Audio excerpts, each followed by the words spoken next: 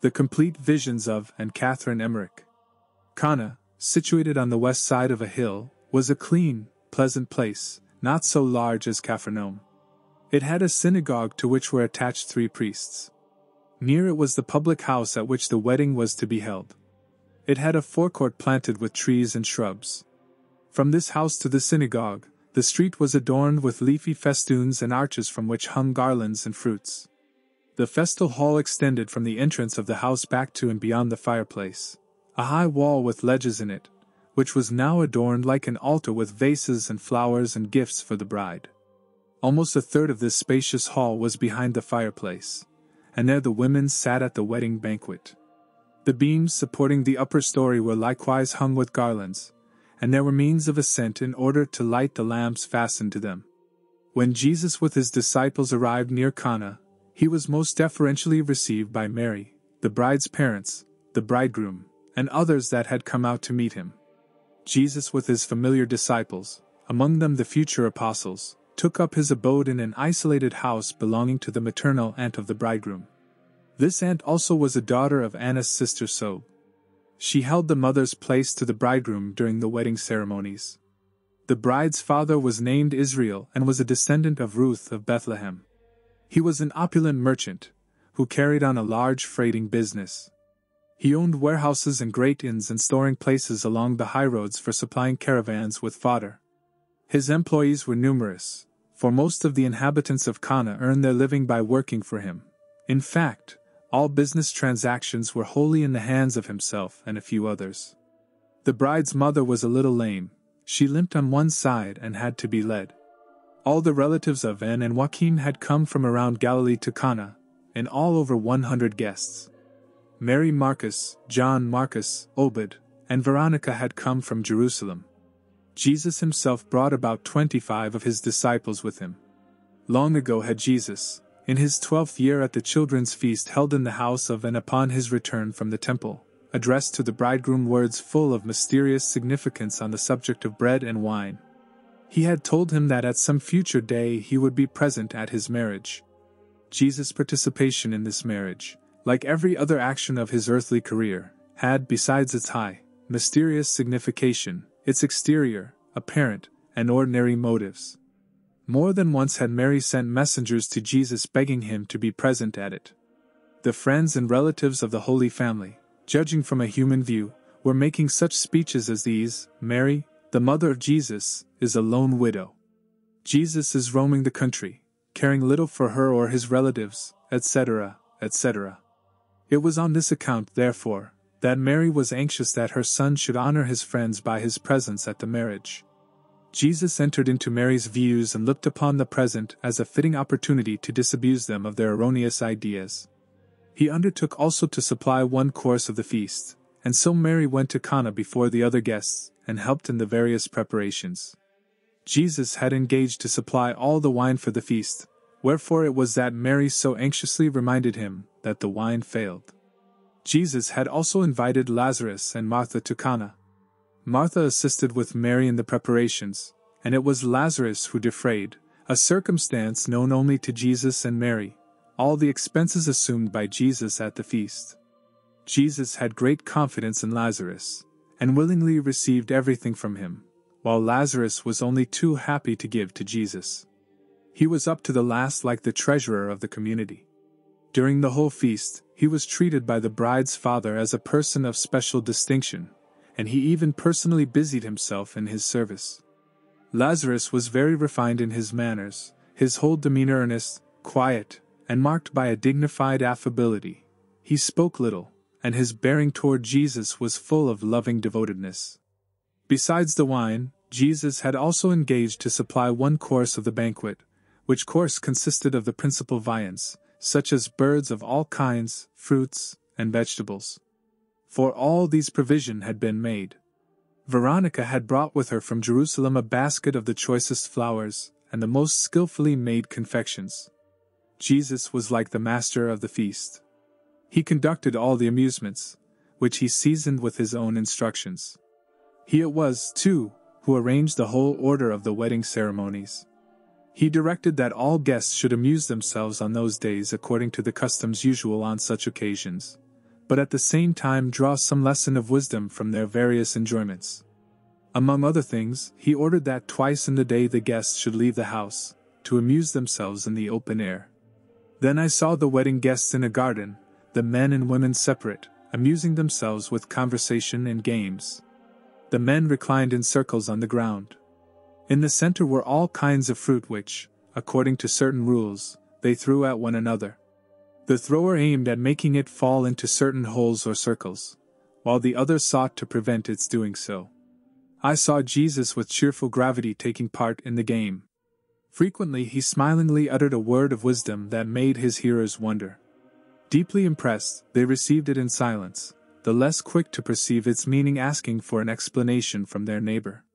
Jesus had the inner circle and decided the prizes, which he awarded with beautiful and sometimes quite astonishing remarks. The younger of the guests amused themselves by running and leaping over leafy festoons and heaps of fruit. The women sat apart, and played also for fruit, the bride's seat being always between Mary and the bridegroom's aunt. There was also performed a kind of dance. Children played on musical instruments, and sang choruses at intervals. The dancers, both the men and the maidens, held scarves with which they touched one another when dancing in rows or in rings. Without those scarves they never touched one another. Those of the bride and bridegroom were black, the others were yellow. At first, the bride and bridegroom danced alone, then all danced together. The maidens wore veils, but partly raised over the face. Their dresses were long in the back, but a little raised in front by means of laces. There was no leaping nor springing in the dance, as is customary amongst us. It was more a moving in all kinds of figures, accompanied by frequent swaying of the person and keeping time to the music with the hands, the head, and the whole body. Though perfectly modest and graceful, it reminded me of that swaying of the Pharisaical Jews at prayer. None of the future apostles took part in the dance, but Nathanael Chaste, Obed, Jonathan, and some others of the disciples entered into it. The female dancers were the maidens only. The order observed was quite extraordinary, and a spirit of tranquil joyousness prevailed among the guests. During those days of rejoicing, Jesus had frequent private interviews with those disciples that were later on to become his apostles. But the others were not neglected. Jesus often walked with them and with all the other guests in the country around and instructed them. The future apostles often explained Jesus' teachings to their companions. This going abroad of the guests facilitated the preparations for the feast indoors. Several of the disciples, however, and even Jesus himself at times, were present at the preparations going on in the house, helping to arrange this or that, and besides, several of them had a part in the bridal procession. Jesus intended to manifest himself at this feast to all his friends and relatives. He wished also that all whom he had chosen up to the present should become known to one another and to his own relatives. This could be done with greater freedom on such an occasion as this marriage festival. Jesus taught likewise in the synagogue before the assembled guests. He spoke of the enjoyment of lawful pleasures, of the motives through which they might be indulged, and of the moderation and prudent reserve that ought to accompany them. Then he spoke of marriage, of husband and wife, of continence, of chastity, and of spiritual unions. At the close of the instruction, the bridal pair stepped out in front of Jesus, and he addressed each separately. The nuptial ceremony. The women's game. The men's lottery on the third day after Jesus' arrival. At about 9 o'clock in the morning, the marriage ceremony was performed. The bride had been adorned by her bridesmaids. Her dress was something like that worn by the Mother of God at her espousals. Her crown, too, was similar, though more richly ornamented. But her hair was not netted in strands so fine as was that of Mary. The braids were fewer and thicker. When fully attired, she was presented to the Blessed Virgin and the other women. The bride and bridegroom were conducted processionally from the house of festivity to the synagogue, and back again. 6 little boys and as many little girls with garlands and wreaths headed the procession. Then came 6 larger boys and 6 larger girls with flutes and other musical instruments. On their shoulders stood out some kind of stiff material like wings. 12 young maidens accompanied the bride as bridesmaids, and the same number of youths the bridegroom. Among the latter were Obed, Veronica's son, Joseph of Arimathea's nephews, Nathanael Chaste, and some of John's disciples, but none of the future apostles. The nuptial ceremony was performed by the priest in front of the synagogue. The rings exchanged by the young pair had been presented to the bridegroom by Mary after Jesus had blessed them for her.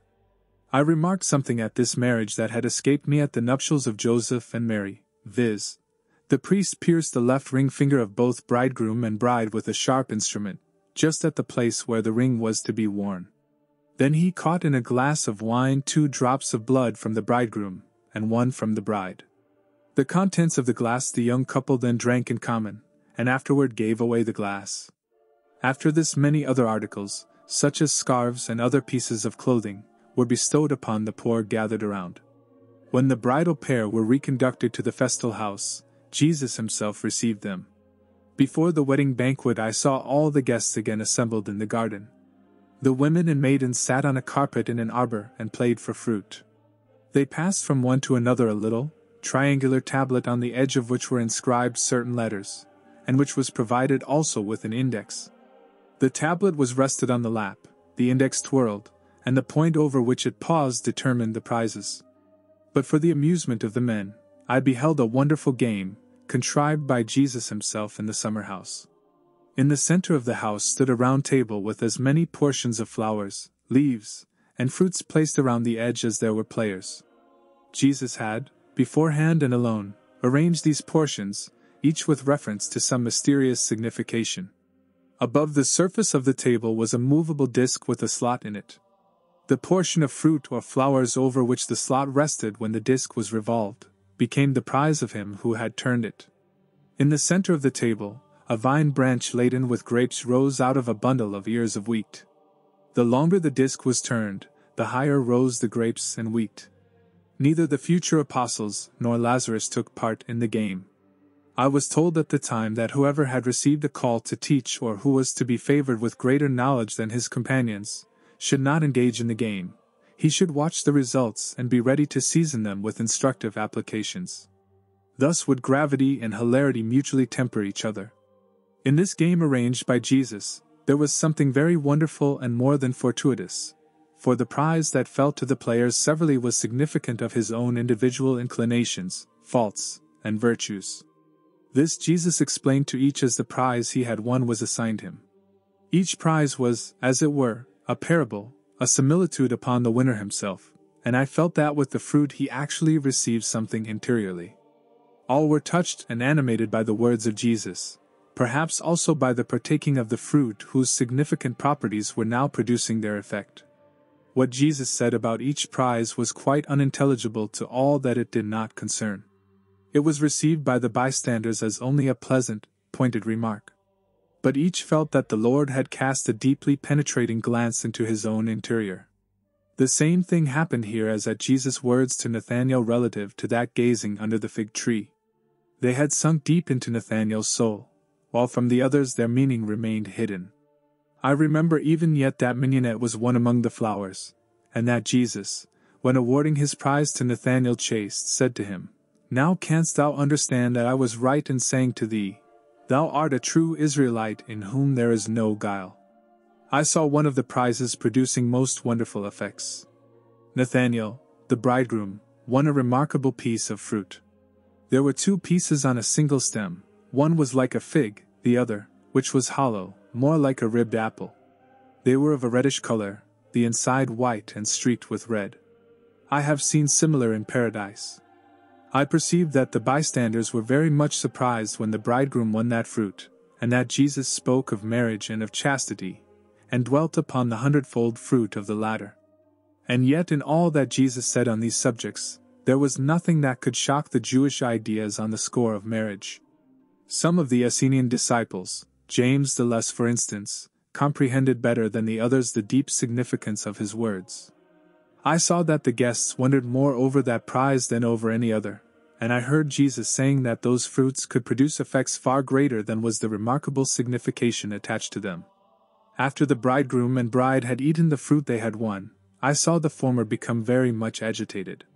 He grew pale, and a dark vapor escaped from him, after which he looked to me much brighter and purer, yes, even transparent when compared with what he had been before. The bride, too, who at a distance was sitting among the women, became after eating her piece of fruit quite faint. A dark shadow appeared to go out from her. The fruit that the bridal pair ate bore some reference to chastity. There were certain penances connected with the different prizes. I remember seeing both the bride and bridegroom bringing something away from the synagogue, and performing certain devotions. Nathanael Chase's prize was a little bunch of sorrel. In each of the other disciples, there awoke after eating their prizes his predominant passion. It struggled a little for the mastery, and then either departed, or the possessor became by the combat strengthened against its assaults. The vegetable kingdom before the fall was endowed with certain supernatural virtues, but since the taint of sin the power of plants remains for man a secret. The form, the taste, the effects of the various herbs and fruits, are now but simple vestiges of the virtues they possessed before sin touched them. In my visions I have seen upon the celestial tables fruits such as they were before the fall. But their peculiar attributes were not always quite clear to me. Such things appear confused to our darkened understanding, rendered even more obtuse by the customs of ordinary life. When the bride fainted, her attendants relieved her of some of her heaviest ornaments. From her fingers they drew several of her numerous rings. Among them was a gold funnel-shaped shield worn like a thimble on the middle finger. They removed also the bracelets and chains from her arms and breast. The only ornament she retained beside the marriage ring, which the Blessed Virgin had given, was a gold pendant from the neck. It was in shape something like an oblong arch, on the plane of which was inlaid something in brown, like that of the wedding ring of Mary and Joseph. On that brown ground reclined a figure attentively considering a flower bud which it held in its hand. The game in the garden was followed by the nuptial banquet. That part of the spacious hall of the festal house on this side of the adorned fireplace was divided into 3 spaces by 2 movable screens so low that the guests reclining at the different tables could see one another. In each of these compartments was a long, narrow table. Jesus reclined at the head of the middle one, his feet toward the fireplace. At the same table sat Israel, the bride's father, Lazarus, the male relatives of Jesus, and those of the bride. The other wedding guests, along with the disciples, sat at the 2 side tables. The women sat in the space back of the fireplace, but where they could hear all that Jesus said. The bridegroom served at table, assisted by the steward, who wore an apron, and by several servants. The women were waited upon by the bride and some maid servants. When the viands were brought in, a roasted lamb, the feet bound crosswise, was set before Jesus. When the bridegroom brought to Jesus the little case in which lay the carving knife, Jesus bade him recall that children's entertainment after the Paschal feast, at which he had related the parable of a marriage, and had foretold to him that he would be present at his, the bridegroom's, marriage. These words were intended for Nathanael alone. On hearing them, he became very thoughtful, for he had quite forgotten the circumstance. Jesus was at the banquet as he had been during the whole celebration, very cheerful and always ready with a word of instruction. He accompanied every action with an explanation of its spiritual signification, and spoke of hilarity and the enjoyment of the feast. He remarked that the bough must not always be bent, that the field must sometimes be refreshed by rain, and upon each he uttered a parable. As he carved the lamb, most wonderful words fell from his lips. He spoke of separating the lambs from the flocks, not for the greater advantage of the little animals thus chosen, but that they should die. Then he alluded to the process of roasting in which the meat was divested of its rawness by the fire of purification. The carving of each member signified, as he said, the manner in which they who would follow the lamb should separate from their nearest relatives according to the flesh. When to each one he had reached a piece and all were partaking of it, he said that the lamb had been separated from its companions and cut into pieces, that it might become in them a nourishment of mutual union.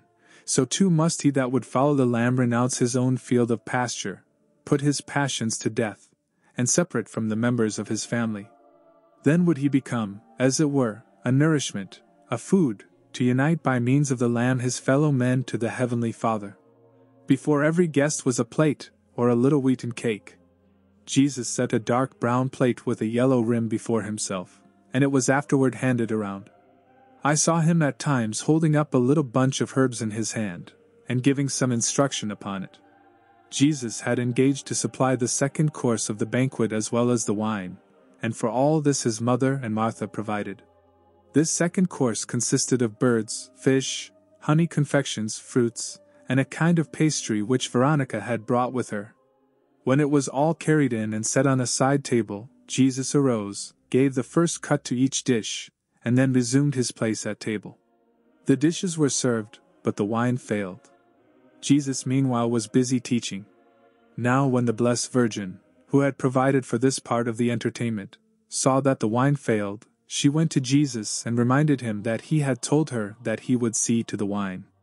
Jesus, who was teaching of his heavenly Father, replied, "Woman, be not solicitous. Trouble not thyself and me. My hour is not yet come." These words were not uttered in harshness to the Blessed Virgin. Jesus addressed her as woman, and not as mother, because, at this moment as the Messiah, as the Son of God, he was present in divine power and was about to perform in presence of all his disciples and relatives an action full of mystery. On all occasions when he acted as the incarnate Word, he ennobled those that participated in the same by giving them the title that best responded to the part assigned them. Thus did the holiness of the divine action shed, as it were, some rays upon them and communicate to them a special dignity. Mary was the woman who had brought forth him whom now, as her Creator, she invokes on the occasion of the wine's failing. As the Creator, he will now give a proof of his high dignity. He will here show that he is the Son of God and not the Son of Mary. Later on, when dying upon the cross, he again addressed his weeping mother by the appellation of woman, "Woman, behold thy son," thereby designating John. Jesus had promised his mother that he would provide the wine. And here we see Mary beginning the role of that she has ever since continued. She places before him the failure of the wine. But the wine that he was about to provide was more than ordinary wine. It was symbolical of that mystery by which he would one day change wine into his own blood. The reply, "My hour is not yet come," contained three significations. First, the hour for supplying the promised wine. Secondly, the hour for changing water into wine. Thirdly, the hour for changing wine into his own blood. But Mary's anxiety for the wedding guests was now entirely relieved. She had mentioned the matter to her son, therefore she says confidently to the servants, "Do all that he shall tell you." In like manner does the Church, the bride of Jesus, say to him, "Lord, thy children have no wine." And Jesus replies, "Church, be not troubled, be not disquieted. My hour is not yet come." Then says the Church to her priests, "Hearken to his words, obey all his commands, for he will always help you." Mary told the servants to await the commands of Jesus and fulfill them. After a little while Jesus directed them to bring him the empty jugs and turn them upside down. The jugs were brought, 3 water jugs and 3 wine jugs, and that they were empty was proved by inverting them over a basin. Then Jesus ordered each to be filled with water. The servants took them off to the well which was in a vault in the cellar, and which consisted of a stone cistern provided with a pump. The jugs were earthen, large and so heavy that when full it took 2 men to carry them, one at each handle. They were pierced at intervals from top to bottom by tubes closed by faucets. When the contents to a certain depth were exhausted, the next lower faucet opened to pour out. They were only tipped up on their high feet. Mary's words to Jesus had been uttered in a low tone, but Jesus' reply, as well as his command to draw water, was given in a loud voice.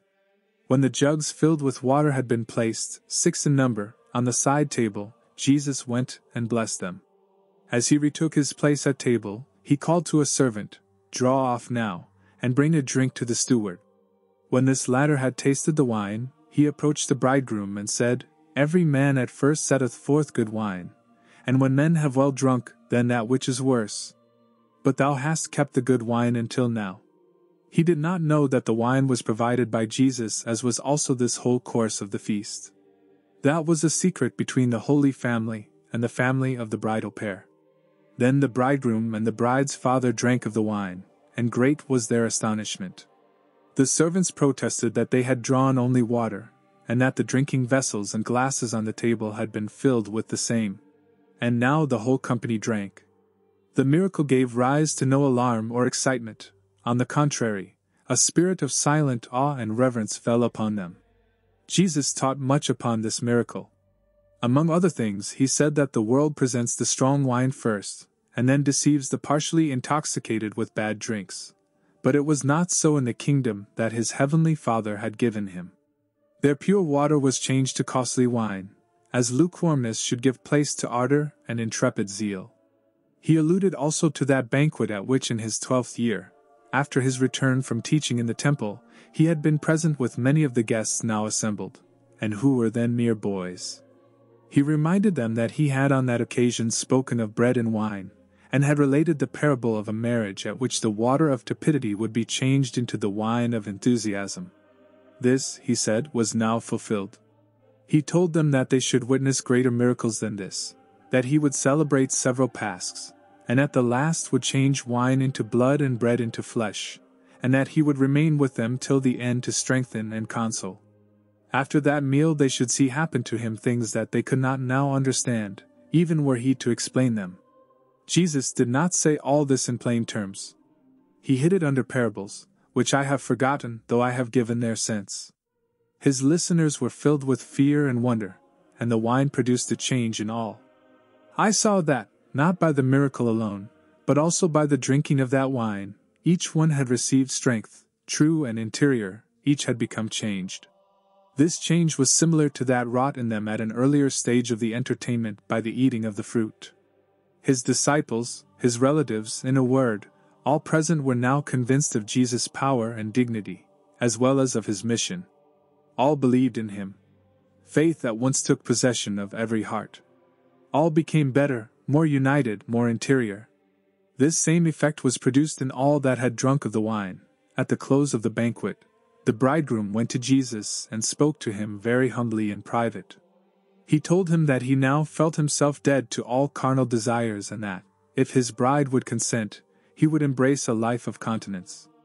The bride also, having sought Jesus alone and expressed her wish to the same effect, Jesus called them both before him. He spoke to them of marriage, of chastity so pleasing in the sight of God, and of the hundredfold fruit of the Spirit. He referred to many of the prophets and other holy persons who had lived in chastity, offering their bodies as a holocaust to the Heavenly Father. They had thus reclaimed many wandering souls, had won them to themselves as so many spiritual children, and had acquired a numerous and holy posterity. Jesus spoke all this in parables of sowing and reaping. The young couple took a vow of continence, by which they bound themselves to live as brother and sister for the space of 3 years. Then they knelt before Jesus, and he blessed them. On the evening of the 4th day of the marriage, the bride and bridegroom were conducted to their home in festal procession.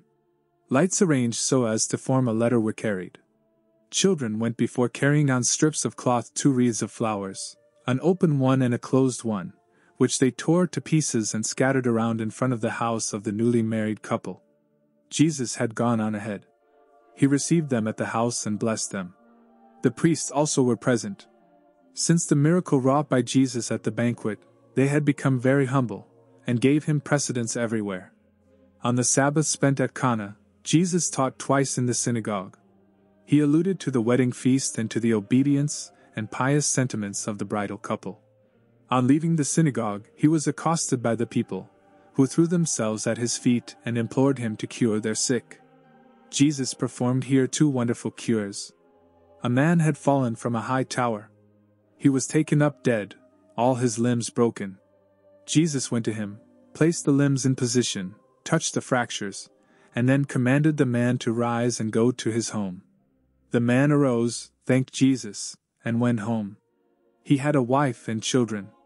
Jesus was next conducted to a man possessed by the devil, and whom he found chained to a great stone. Jesus freed him. He was next led to a woman, a sinner, who was afflicted by a bloody flux. He cured her, as also some others sick of the dropsy. He healed 7 in all. The people had not dared to crowd around him during the marriage festivities, but now that it was rumored that he was going away after the Sabbath, they could no longer be restrained. Since the miracle of the marriage feast, the priests did not interfere with Jesus. They allowed him to do all that he wished. The miracles, the cures just related happened in their presence alone, for the disciples were not there. Let's pray. In the name of the Father, and of the Son, and of the Holy Spirit, Amen. Our Father, who art in heaven, hallowed be thy name. Thy kingdom come. Thy will be done, on earth as it is in heaven. Give us this day our daily bread. And forgive us our trespasses, as we forgive those who trespass against us. And lead us not into temptation, but deliver us from evil. Amen. Hail Mary, full of grace, the Lord is with thee. Blessed art thou among women, and blessed is the fruit of thy womb, Jesus. Holy Mary, Mother of God, pray for us sinners now, and at the hour of death. Amen.